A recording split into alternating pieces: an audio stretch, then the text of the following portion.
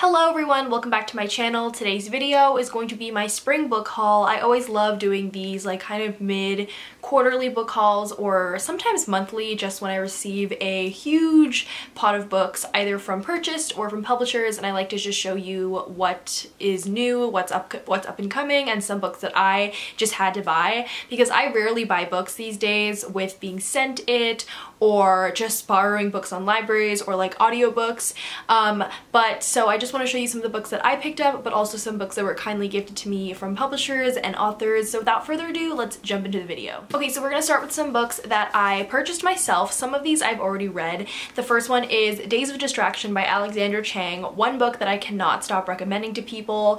This book is basically a portrait of a young Chinese American woman as she's just navigating her life. It's just very much, they're kind of like diary entries, and I think this book is written in such a unique way. It's written in kind of vignettes, so I think it's an interesting and unique writing choice, but also I felt like, and a lot of people have said this too, that she's basically writing our thoughts. Like, it's like she's reading our mind and writing our thoughts all in this book. So I would highly recommend it if you're looking for more Asian American literature to read. Speaking of Asian American literature, another book that I picked up that I had to buy, one of my 2021 releases that I was super excited about, is Yolk by Mary H.K. Choi. If you're not going to buy this book because of the contents, I think you should just buy it for the cover, because the cover is the most stunning thing I've ever seen. It has the two sisters on the front and the back, and in between it is them holding hands, which I think is just so unique, so great. This book also though is great. I have a whole reading blog for it, so I'll link it in the description. Essentially it follows two estranged sisters who come back together and they kind of reunite after one sister is diagnosed with uterine cancer. Just a really raw and touching story. I really can't read it now because of I read it because uterine cancer was something that I was that my family member was experiencing, and now it's just too hard to even look at this book. But this book is just amazing. I love it so much and I'd highly recommend it. The next book that I have is The House in the Cerulean Sea by TJ Klune. This book, I have another reading vlog also. I've been doing so many reading vlogs lately, so if you haven't seen them, I will link all of them down below for you to just watch. This book was just a nice warm hug. I don't want to tell you what it's about because I feel like you should go into it not knowing anything. That's kind of how I did. Also, the synopsis is pretty vague because what this story actually unfolds is just so beautiful and magical. Highly recommend it if you kind of magical realism. I wouldn't say like totally, but it is, I would classify as like kind of contemporary as well, but there are some fantastical elements, so I would highly recommend this book. The next book that I bought was A Sand Colony Almanac by Aldo Leopold. I actually got this at the bookstore that I work at secondhand, so it's a used book, and I just bought it because I read this book for a classics class, I think in my freshman year, and I just enjoyed it and it was used, so I decided to pick up a copy for my collection. This book is just basically a diary entry of Aldo Leopold kind of exploring nature. There's just some really interesting like hot takes in there, but there's also a lot of like a very privileged lens of nature. I just find it really interesting to read now, like comparing it to like modern literature on the environment. It's super interesting. Definitely give it a go if you like descriptions about nature and if you like illustrations. There are some beautiful illustrations in here. But yeah, this is just like the mass market paperback, and I'm excited to have it a part of my collection. Oof, this next book. Okay, the next book that I bought, first of all, this book is super expensive, so I would definitely recommend like getting it from a library or maybe audiobook or Kindle edition or something. But Black Sun by Rebecca Roanhorse, I cannot wait for my April wrap-up where I get to gush and gush about this book. This is the best fantasy, best YA, is this YA? I'm not sure. This is the best fantasy I've read this year, other than the 5th season, because the 5th season is just god tier and you can't compare anything to that. But if you're looking for something very similar in the aspect of like reading wise, like reading experience wise, I wouldn't say they're similar in any way in plot or, you know, structure, but Black Sun, amazing characters. Essentially this book is inspired by pre-Columbian America society. there are a lot of really great, just amazing things that the author has put in here from her own research. And essentially, I don't want to give it away because it is a fantasy book and I go into fantasy books not really knowing anything, but essentially you follow just this cast of characters as they all their lives revolve around this one prophecy. It's frustrating, and it's also the best thing ever because you don't really know what that prophecy is. You don't know what is going to happen in the end up until the end, and then you're just like pining for book 2. Highly recommend this if you're looking for a fantasy book. This also features some non-binary and queer side characters and our main character. So yeah, just pick this up, please. Please. If you can just borrow it too, I'd recommend that, but I just had to snag a hard copy for myself because this is one of my favorite books of all time now. So the next books that I have here are books that I received from publishers. I believe these are already out, so the next few books that I'm featuring in this haul are all books that were sent to me by publishers or authors, but these first few are ones that are already out. The first one is one that I received in the, what was it? The book box, the self-care unplugged book box for the month of March, and it is If I Tell You the Truth by Jasmin Kaur. I really don't know what it's about. I apologize for not doing the research for this book. I actually like forgot that I got this because I got it in a book box, but this one just sounds really interesting because I did take a flip through, and it's like multimedia. There's like some verse, some illustrations kind of, pictures, and it's also in narrative form, like prose form. So that is super interesting to me. I love books these days that just like, you know, move around in form and structure and style, so I'm excited to somehow pick this up. So the next book that I have is Love Like That by Emma Duffy-Comparone. This one is super cute. This was sent to me by Henry Holt, and it's super short, but this is a short story collection about women and just in powerful situations, women dealing with love, the complicated relationships, all of that. I love the cover, first of all. Also, I'm really getting into short story collections. I'll talk about it a little bit because I have another short story collection, a little bit like short story, but I've just been super into them lately. I've read 2 this month already, so I'm excited to get to this. So the next book that I have here is The Phone Booth at the Edge of the World by Laura Imai Messina. This one was sent to me by the Overlook Press. I forgot what imprint that is from, but anyway, this was sent to me by a publisher. This is actually translated from Italian, I believe. This book essentially, I know I'm gonna sob when I read this book. It's essentially inspired by this real disused telephone booth in Japan that people go to in order to talk to their lost loved ones. I recently lost a family member and I have just been dealing with that, so like and probably am not ready for this book, but I know that one day I'm gonna need it so badly. I really want to go to the telephone booth. But essentially our main character lost her, I believe, daughter, loses her mother and daughter in the tsunami, and she makes a pilgrimage to this telephone booth that is inspired by the real one. So this just sounds amazing. It's super, it looks pretty chunky, but the font is actually pretty big, so I'm excited to get to this one soon when I'm ready, of course, but I know it talks a lot about grief and loss and just hope too, so I'm very excited for this. Okay, the next book that I have here is The Prison Healer by Lynette Noni. This was sent to me in a really cool package by HMH. It's super interesting. I've never heard of this book before receiving it. I love when publishers send me books that I haven't heard of just because it's always nice kind of finding new books. That's sometimes how I find those treasures. I tried looking this one up on Goodreads and the synopsis is just kind of like vague or just doesn't make sense to me, so I'm not gonna explain it. I'll leave all links in the description, but this is essentially a dark fantasy kind of reminiscent of S.J. Maas and Sabatahir, which honestly I love Sabatahir, so I might pick this one up. Don't know yet. I might donate it as well because I'm not really in the mood for some dark fantasy. But anyway, I just wanted to bring this up for if you guys have never heard of it. Apparently if you're a fan of S.J. Maas and Sabatahir, you will like this book.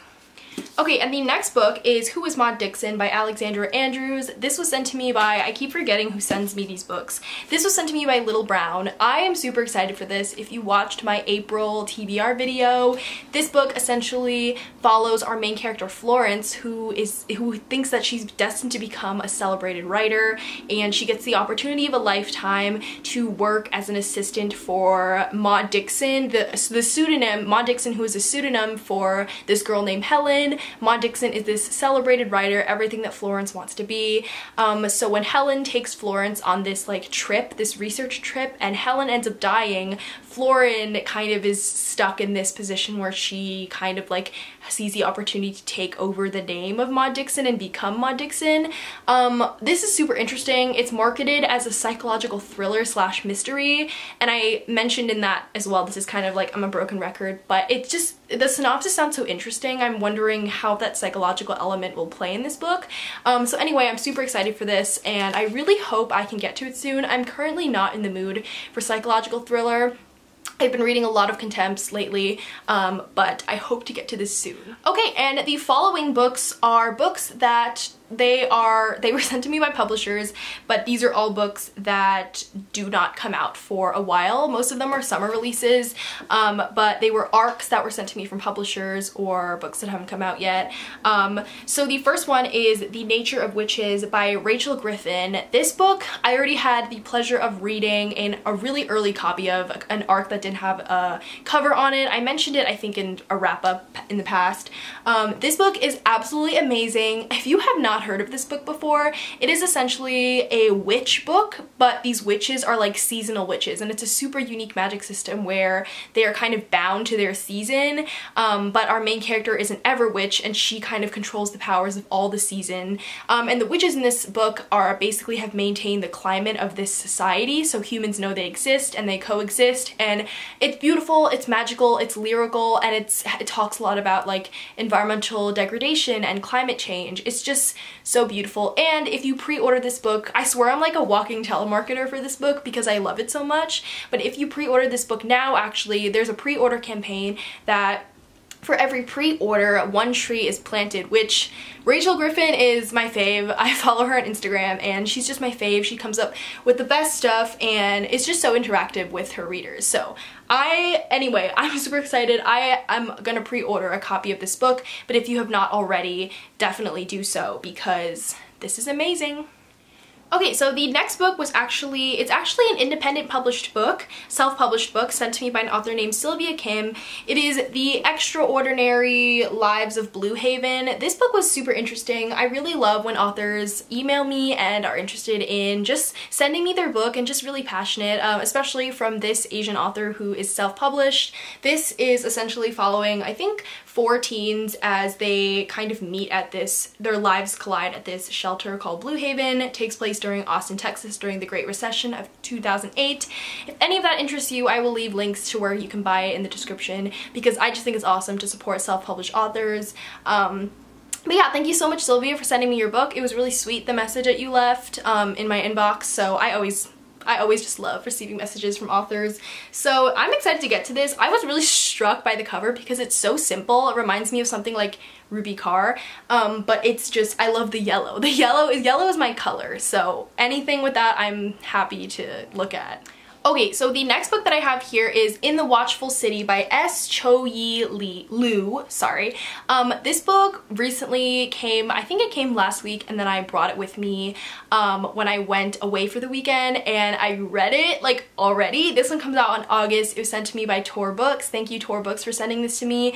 I know that Tor publishes a lot of really great sci-fi fantasy novellas, and they're always so interesting, and I've always looked at them and wanted to read them, but I've never done it. But they sent me this one and I was really interested because it's an Asian inspired like bio cyberpunk story that takes place in this world that is heavily surveyed. Or yeah, the city of Aura uses a complex living network called the Gleaming to surveil its inhabitants and maintain harmony. So based off of that, super interesting. It is centered around trans, non-binary, queer, and Chinese coded identities, and it talks it's just a transcendent book. That's one of the words my friends who read this book used to describe it, and I would also say the same. It reminds you of how inexplicably human you are, but it's also just so transformative and transcendent, and I really love this. I'm going to talk more about it in my wrap-up because this is not a wrap-up video, but this book is awesome. You should definitely pre-order. I really love supporting like novellas anyway because they don't get as much attention as novels, so definitely one to look out for. Okay, and these next 4 books, they are literally so beautiful. Like, these are 4 up-and-coming Asian identity books I'm super excited about. We're gonna go through them one by one. The first one is Tokyo Ever After by emiko. This one is May 2021, so next month. I've already done so much promo for this, but essentially it is the Princess Diaries meets Crazy Rich Asians in a book about a girl who finds out that she is the crown princess of Japan in high school. Amazing. I just am so excited for this. So we got this one, and then we got Hani and Ishu's Guide to Fake Dating by Adiba Jaigirdar. I feel like I've talked about this one in a book haul. If not, I'm hauling it again. Follows 2 South Asian main characters, and it has bisexual rep as well, and basically one of the girls comes out as bisexual to her friends, and her friends kind of dismiss it, so like, you know, she thinks that she has to prove it, so she says that she's dating this other girl named Ishu, so they create this fake dating relationship. Super interesting, very excited to get to this. The next one is Made in Korea by Sarah Sook. This one, love the cover. This follows 2 Korean American teens who I believe have like competing Korean beauty businesses. So like, I don't really know, that's kind of what, yeah. Stakes are high as Valerie and Wes try to outsell each other. So they basically sell like Korean K-pop beauty branded products at their school, and they are competing. So I don't know what this reminds me of, but it sounds amazing, so I'm excited to pick this up. And the last book in this haul is actually my current read. It is How We Fall Apart by Katie Zhao. This is pitched as dark academia meets Crazy Rich Asians meets One of Us is Lying, so it's like Asian dark academia, which I have not seen a lot of. I know there are some books with like those kind of themes, but I haven't seen much of. It's super interesting so far. I find the characters are interesting, but our main character is Nancy, is one of the girls who kind of it's like takes place in this elite prep school, and so she's kind of like her parents aren't that wealthy, so she's kind of like the odd one out. Excited to see how it goes, but I would definitely give this a pre-order if you're interested, and I will leave all links in the description. So that was it for my book haul. I hope you just relished all of these books that I talked about because I am super excited. There is not enough time in the world to read all of these books and be excited about them. Thank you so much for watching. Like and give this video a comment if you're interested in any of these as well. I will leave all buy links in the description and Goodreads links, and subscribe to my channel if you haven't, and I will see you on my next video. Bye.